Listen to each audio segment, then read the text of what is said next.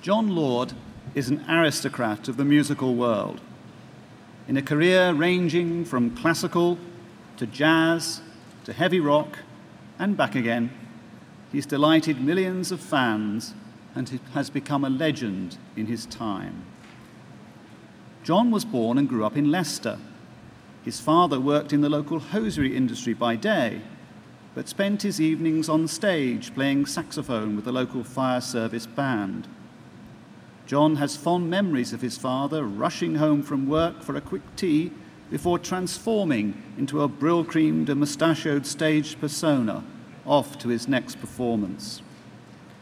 With music in his blood, it did not take long for Jon's passion for keyboard to be revealed as he tapped out notes on his grandfather's dilapidated piano.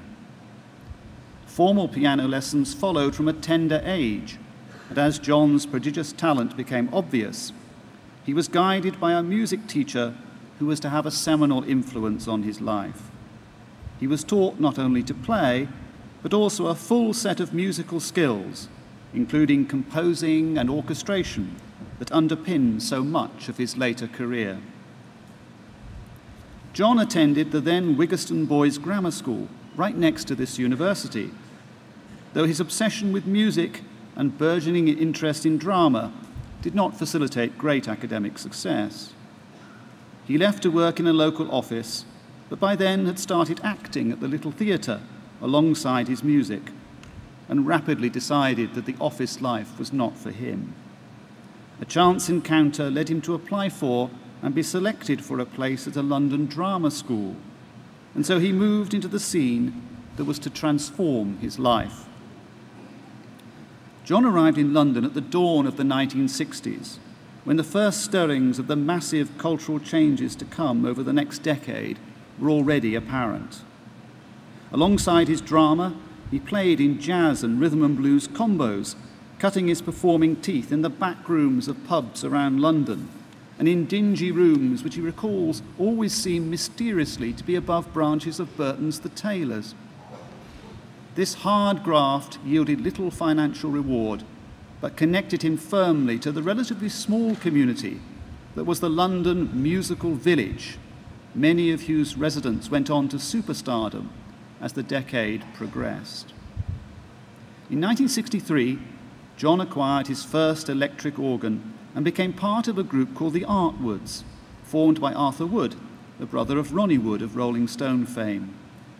They were not to trouble the charts unduly, but did allow Jon to develop his distinctive and some would say unique style with the Hammond organ that became so prominent later.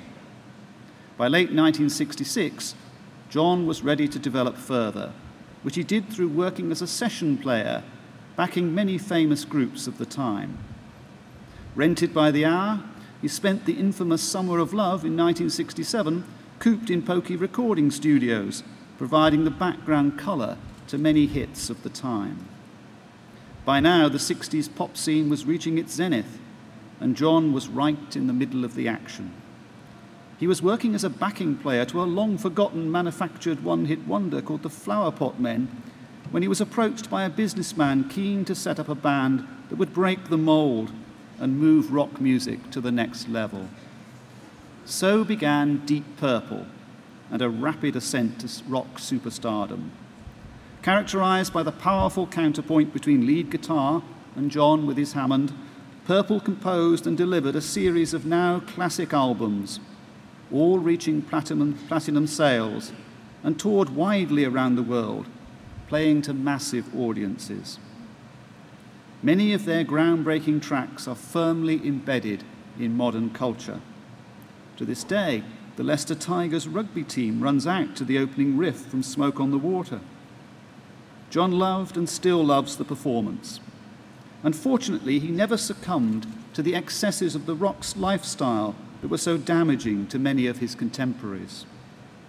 His firm belief is that the audience expects and deserves the best performance you can give, and that no amount of pharmacology is going to improve your talent. Even when playing hard rock with Deep Purple, Jon never lost his passion for classical music. In 1969, he composed the Concerto for Group and Orchestra, performed at the Royal Albert Hall, with the Royal Philharmonic Orchestra to great critical and popular acclaim. In parallel with the success of Deep Purple, Jon also developed a distinctive solo career, much more based in his classical roots, and produced a series of successful albums, including the now classic Sarabande. In the way of rock bands and rock stars, Deep Purple broke up in 1976. Jon had loved the high life but knew it was not real, and welcomed the time to review his options and develop further his musical persona. He took a less prominent role in a band Whitesnake, until in 1984 Deep Purple reformed. Success was just as great second time round, but much more lasting. The band performs to this day, and Jon worked with them for a further 18 years, until 2002, and when he decided to move on to yet another phase of his musical life. Profoundly affected by the death of his parents, he's found new creative drive through spirituality and continues to compose and play with a series of successful albums over the past 10 years. His solo album, To Notice Such Things, dedicated to the memory of Sir John Mortimer, reached number 4 in the classical charts just recently. Jon Lord remains one of British music's most eclectic and talented instrumentalists.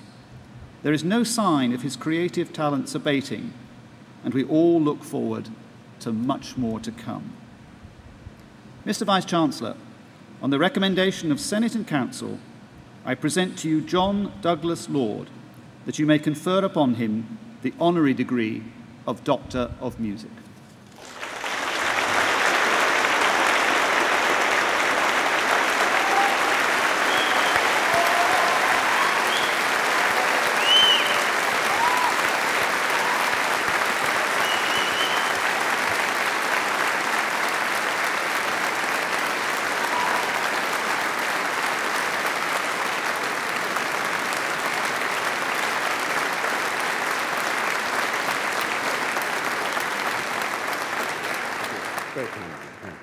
I admit you to the degree of Doctor of Music and welcome you among us. Many congratulations. Thank you very much. Thank you very much. Thank you.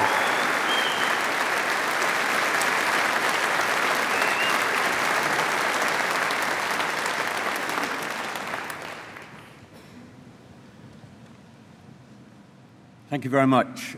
It's humbling to stand there and hear your life proceed with such accuracy, I might say. And I only have a few words to add.